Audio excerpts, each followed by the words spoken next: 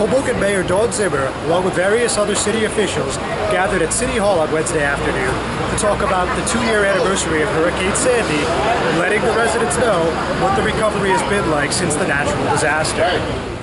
Zimmer kicked off the ceremonies before introducing United States Air Force reservist Joe Badowski, who recalled what Sandy was like for him and his wife, who were in 2 separate locations at the time. When you go to war, it's commonly said that your family faces worse things than you do, and I can rest assured that that was certainly true in our situation. Well, to complicate things a little bit more in our personal situation, my wife was pregnant, at 8 months pregnant at the time, with our first child, the expectation of our first child, and she was a couple of days after the storm hit. We still didn't have power, and everybody was trapped in their room. We were still flooded in our section of Hoboken, and I get a text message from her that she's about to be evacuated by the National Guard that was in town. And I'll tell you, as an Air Force member, it was the happiest I've ever been to see the Army. So it was really, really wonderful, and I was thrilled that they were here and doing a great job. Badowski then raised a flag that was flown over Afghanistan aboard a B-1 bomber during Operation Enduring Freedom on November 5, 2012. And once it waved in front of City Hall, the crowd sang "God Bless America." God bless America. Stand beside her and guide her through the light with the light from above. Zimmer then noted that the flag was raised to honor all of the first responders that helped Hoboken during this crisis, also explaining that an additional $230 million will be dedicated to Hoboken, Weehawken, and northern Jersey City to prevent flooding after winning the Rebuild by Design competition. I just want to give a quick update about what we've been doing over the last year. We are extremely proud that we were able to win Rebuild by Design competition.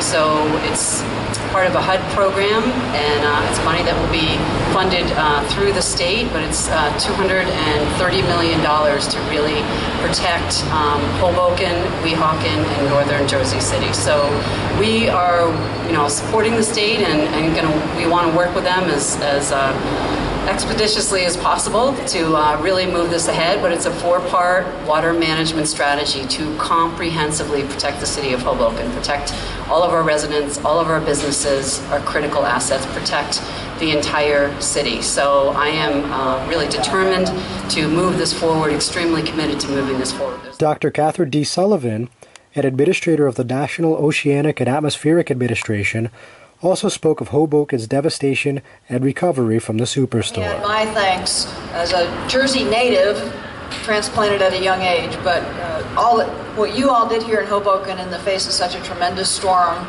and all the consequences that it unleashed on your community is really a testament to the tenacity and the preparedness and the spirit and self-help of a good community. And what you've done since in winning the Rebuild by Design competition, in coming together to rethink how to better defend this city against future events, how to not only use engineering and technology, but make smarter use of nature's own defenses to make a next storm less damaging to this community it is a national model. It's being looked at all across the country.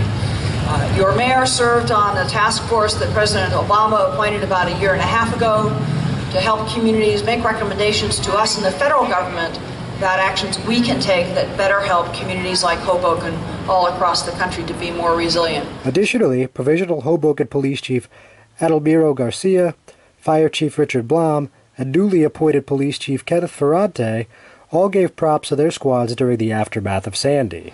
In the first 10 days alone, we had over 1,000 calls for service. Just one call alone was one of my fire engines following one of those deuce-and-a-half trucks from the National Guard. I'm going to thank them, too, for being there.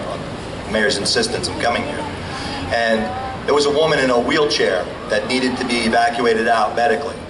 Well, they only got so far because of the depth of the water. Firefighters then took a Zodiac inflatable boat, got in that boat, rowed to that woman, put her in the boat, put her wheelchair in the boat, turned around, rowed out, and then carried her the rest of the way until they could get them to that truck. And that was just one call. and we had almost 1,000 of those in the first 10 days. I'm John Heides with the Hudson County View, the eye of the community.